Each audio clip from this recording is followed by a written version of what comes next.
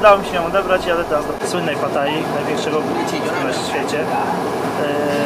Ale tylko przejeżdżam. Biorę od razu minivan, bierzemy od razu minivan i jedziemy do rajonu takiej fajnej, spokojnej mieściny nad morzem, żeby sobie wypocząć, a jutro nad wyspę jedziemy.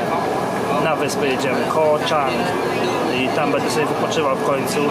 Po 3-miesięcznej podróży zamierzam sobie tydzień przesiedzieć i nic nie robić i odpocząć. Tak wygląda Pattaya. Niestety tylko północna część Pattayy, czyli nie to miejsce, gdzie wszyscy jeżdżą. Tu jest tylko przesiadka dla nas. Popadamy dalej do rajonu i później na wyspę odpoczywać będę jechał w końcu. Nie to, żebym cały czas, nie to się śmieję, że cały czas odpoczywam, ale to nie jest tak, ja tu ciężko pracuję, nie ma odpoczywania. Teraz dopiero będę odpoczywał.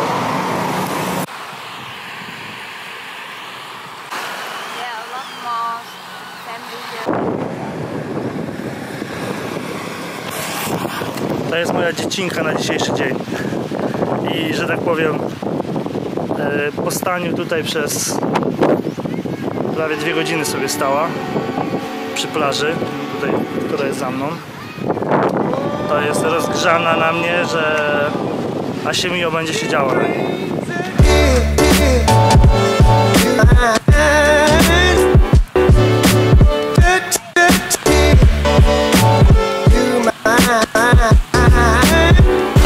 Wygląda hotpot w tradycyjnym wykonaniu, czyli w tym, którym lubię.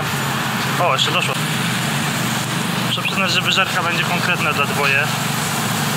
Cenowo no nie jest aż tak zarąbiście, bo trochę trzeba zapłacić, ale smak i w ogóle przygotowuję sobie jakkolwiek chcesz, wysmażone dobrze, średnio, lekko, whatever.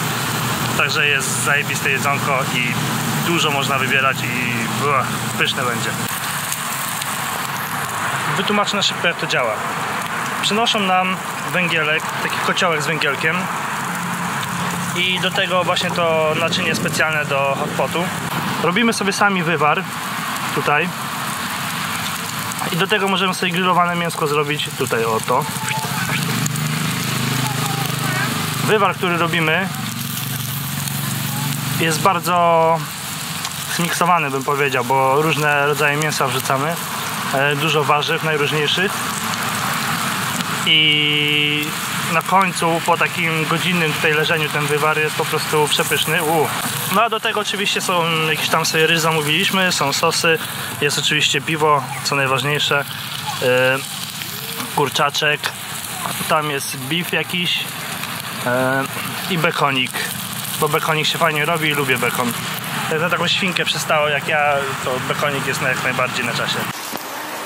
Muszę przyznać, że po tym jak spiekłem sobie wczoraj plecy na plaży, ryja zresztą też, ale plecy głównie i ramiona, to i barki zwłaszcza, oj barki, to muszę przyznać, że noszenie plecaka 20-kilowego nie należy do przyjemności, ale jest ranek. Z hotelu się już wylogowaliśmy, że tak powiem. Idziemy sobie teraz do coś zjeść, oczywiście. I później busa łapiemy do Góral, czyli do tej wyspy. I tam zobaczymy, może z 2 noce się zostanie.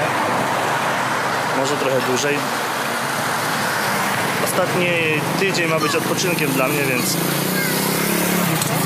nigdzie się nie będę spieszył. Wszystko na spokojnie. Dużo leżenia na plaży. Czyli to, co uwielbiam. Zawsze po 15 minutach leżenia mam dość.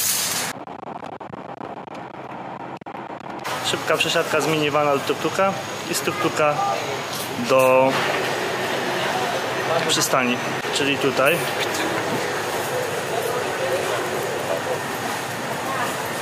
Teraz tylko zostaje wódkę wsiąść i na wyspę się wybrać. Brzmi nieźle. Wyspa wygląda zajebiście. I tak wygląda łódka. A po łódce będzie wyspa. Po łódce będzie wódka, a później wyspa. I zabawa do rana. Tak jakbym miał na to kasę.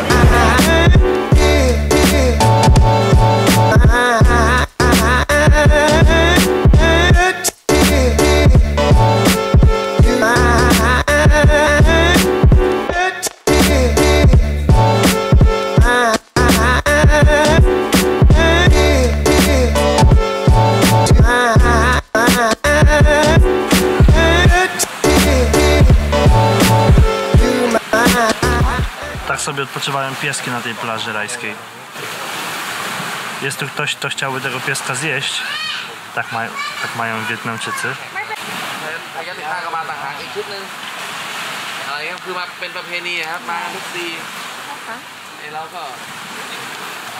Nikogo prawie nie ma, bo to poza sezonem. I jest to takie bardzo południe wyspy koło Chan, gdzie miało być cicho i właśnie takiego cichego miejsca szukałem, żeby po prostu się rozwalić, nic nie robić, poczytać książkę i poleżeć i w końcu nic nie robić. Taki był plan. Yo. Odin.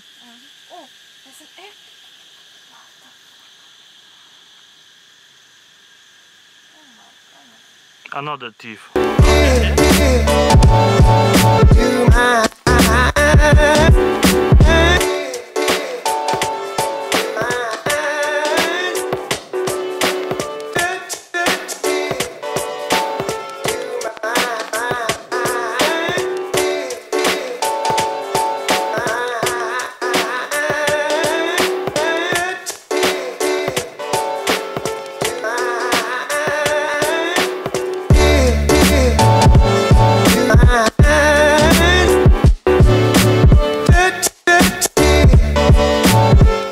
I have only 4 brothers, 4 of them, and the brother Radek, is the most crazy, stupid bastard. That's the brother.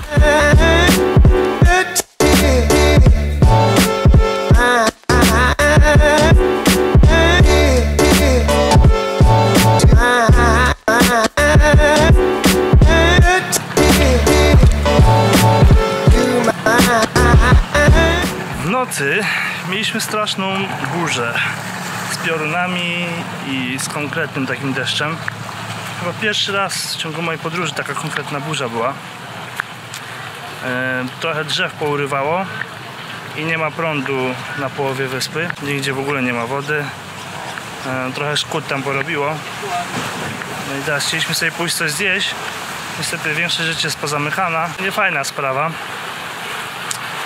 Więc jutro się stąd zmywamy i tak taki był plan, żeby się stąd zmywać. Szkoda tylko, że takie akurat mi się trafiło, takie coś.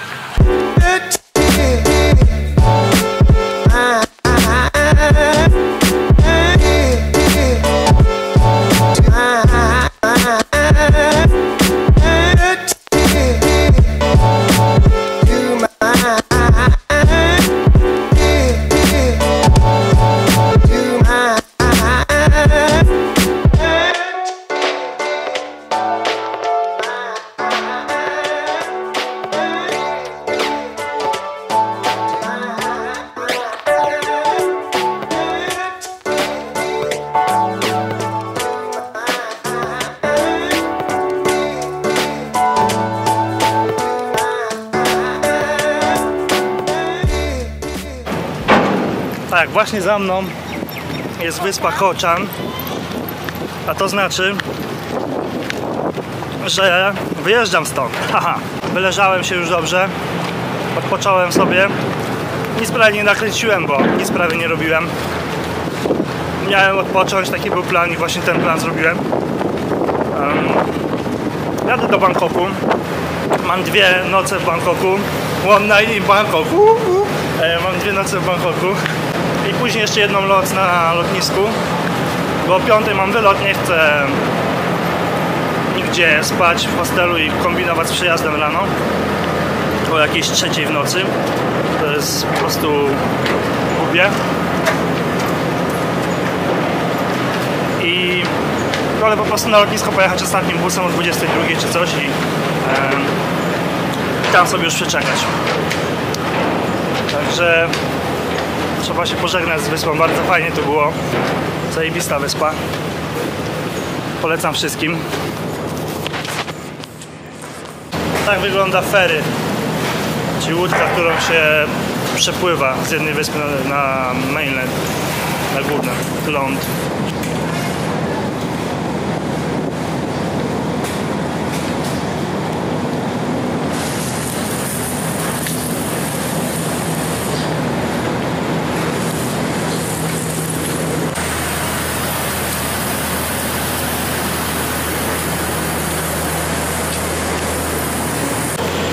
i od razu opuszczam łódkę jako jeden z pierwszych. To ja. Stąd mamy mieć tuk-tuka do miejsca, gdzie będzie minivan. Jestem na mainlandzie. Nieźle. I ten minivan zabiera nas prosto do Bangkoku. Nieźle. Tylko że musimy znaleźć kogoś, kto nas zabierze do tuk-tuka. Ktoś powinien tutaj być i na nas czekać. Niestety nikogo nie widzę.